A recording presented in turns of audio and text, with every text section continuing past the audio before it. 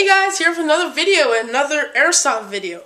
Right here I got the M4A1 by, well, you can get them by Panther Arms or by Colt. Mine's by Colt right here. Same model, they both are cyber gun brands. It's very good. It's the M4 Field Duty Kit. Got this vertical grip. It's red dot sight, which I will turn on and show you. Right there, I don't know if you can see that, but there's a red dot sight.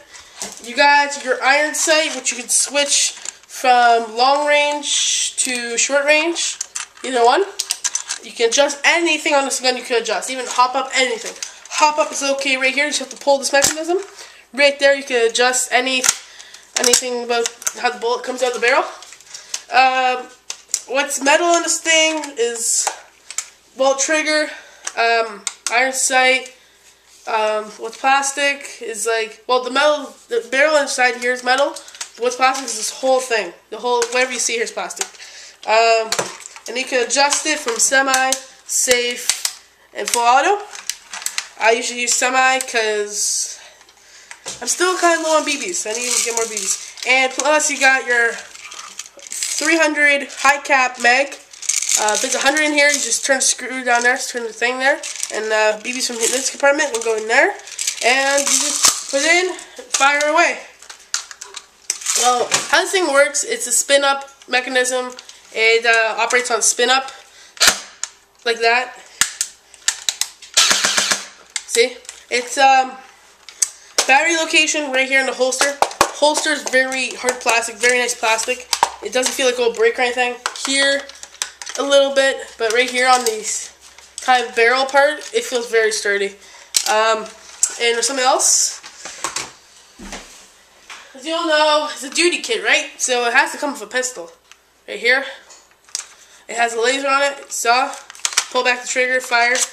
Mag holds 14 BBs. Very standard for pistols. And most pistols, you push back, it has safety on, and then you fire, like that. What else? Which I kind of sucks with this gun. I give this gun right here an 8 out of 10. The reason why I give it an 8 out of 10? Two reasons. It needs more metal, and 500 BBs. This thing holds 300 in one clip, so that'll go away pretty fast. And I still have another 300 in the closet. Here's my old gun, the Swiss Arms P230. It's loaded, I know, but there we are. Right there, see? You saw that in many videos, actually. Let me put this BB back in. Kind of came out. Okay, should have never loaded it, but well. Whatever. That's all I have for you guys today. So, eventually, soon enough, we'll actually do the firing test of this amazing, amazing gun.